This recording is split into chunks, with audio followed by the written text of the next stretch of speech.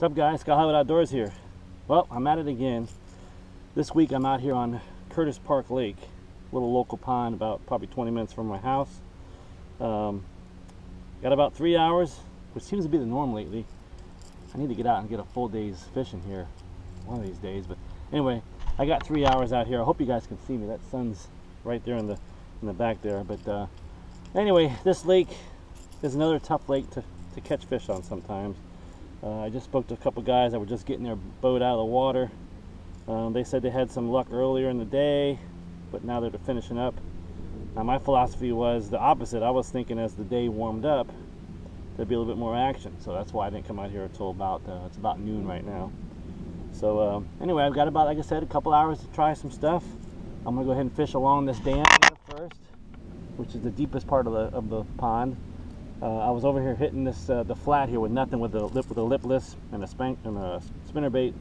No luck there, but you know I'm gonna try my grub because that's what I had all my luck on last week over there on the Occoquan. So we'll see what happens. So anyway, like I said before, Scotthollywood Outdoors. Stand by, see if we can catch some fish. All right, guys. Like I said in the intro, I've already hit this flat over here. Not much luck.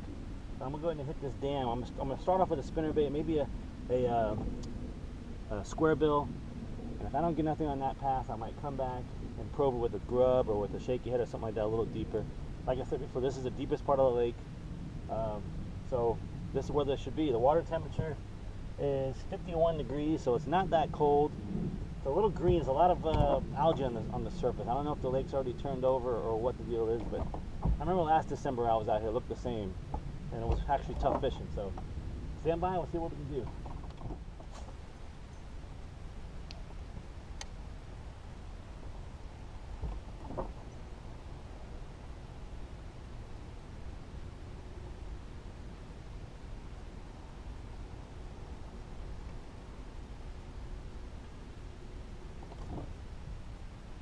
Another beautiful day out. Here we are, December 3rd. It's like 55, 56 degrees. I mean, you can't ask for any better weather.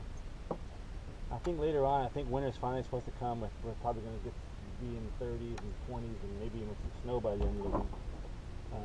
But it's been an awesome fall weather-wise.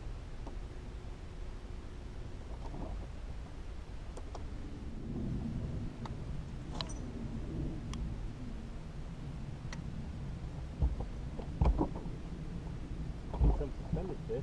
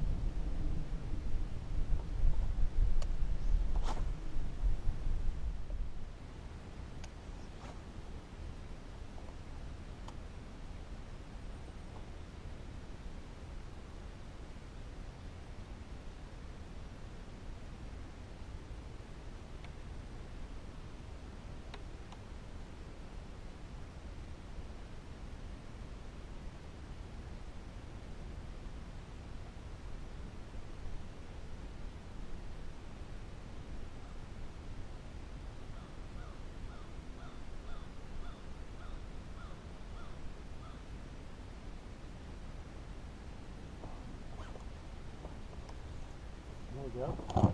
Fish number one, baby. On the grub. That was barely, I didn't even feel that bite. I just felt a little bit of pressure. And there he was, right in the top of the hook, right where it's supposed to be. A cold fish, a small guy, but you know what? It's a fish nonetheless here on Curtis Park Lake. Awesome. Oh. Let him go. Watch him go, guys. There we go. All right. That's a good sign. Alright, so let's see if we can recreate this again. It was in about 12 feet of water, and I'm using my fall favorite bait, a grub. So let's try for some more. all those years fishing a Texas rig, you know, being from Florida, I'm so used to that boom, boom, boom, real, you know, violent hit. But since I've moved up here to Virginia, and even before that when I was in Georgia, I you know, I didn't even know. I probably lost hundreds of fish just thinking I was just snagged on something and just didn't set the hook. So they always say, you know, hook sets are free. If you feel even to think you got a fish, and you know it's not, you know, a twig or something like that, set the hook. Because probably 8 out of 10 times it's actually a fish. That's my tip for the day. Caught one.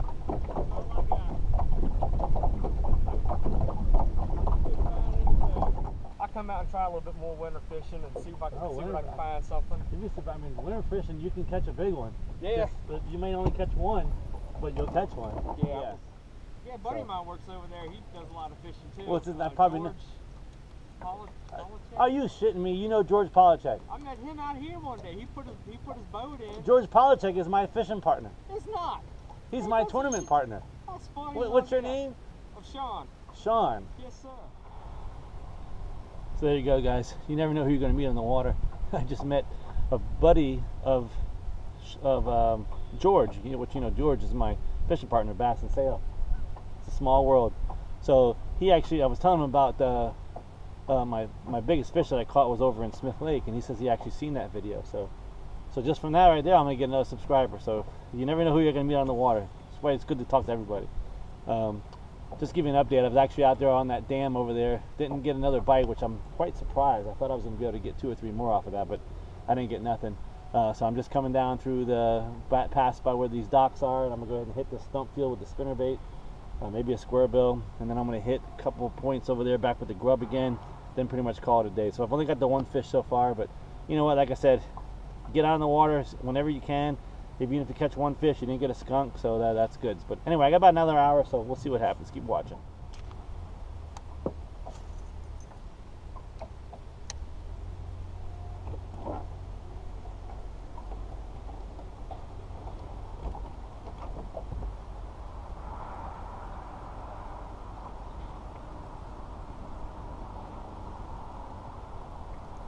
If you guys remember last time I was here, I lost my rod in the same area.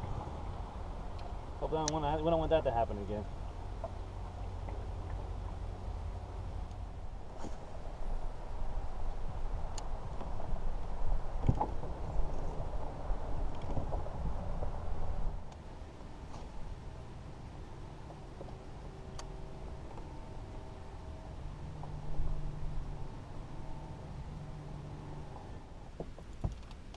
Nope. Yep. Alright guys, well that's it. That was the last cast. Ended up having to break off there. Don't have time to tie back on.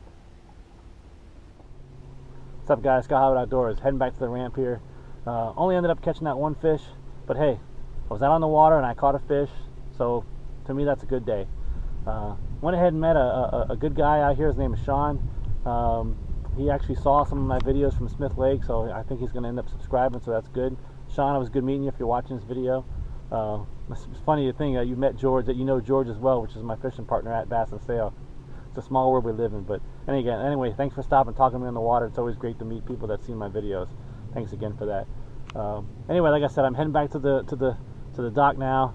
As you can see, only problem with these electric only lakes, it takes a little while to actually get there. I got the trolling motor pretty much on 5, just making my way there. But a great day on the water. Listen, I want to thank you guys for watching and subscribing. I've been starting to get my subscriber count up. I want to keep doing that. My goal is to keep out here and keep fishing as many times as I can throughout the winter. I might do some other videos. A lot of people wanted to see how I put my tackle together and all that stuff, so I might throw some videos like that as well out. So stay tuned, keep watching. Please hit that like, subscribe button, definitely. Anyway, again, thanks for watching. This is Scotthollywood Outdoors, and that's a wrap.